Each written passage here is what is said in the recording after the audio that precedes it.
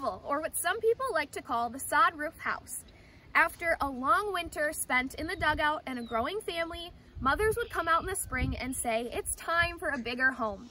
So fathers and sons would travel north to the big woods to get larger logs to build the hovel out of.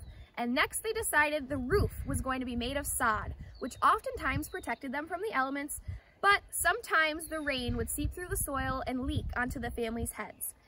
Also, the roof was used as an herb garden where children would tend to the herbs to keep away from the deer.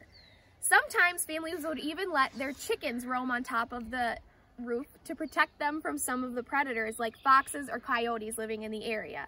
Now, can you imagine living in a home just like this with your whole family, all of your parents, brothers, sisters, and maybe even your grandparents? Now, that doesn't seem like a lot of space, but to these pioneers, it was so much better than living in the dugout. But as families grew, sons and daughters got married, mothers decided once again it was time for a bigger home. So let's move on and see what they were up to next.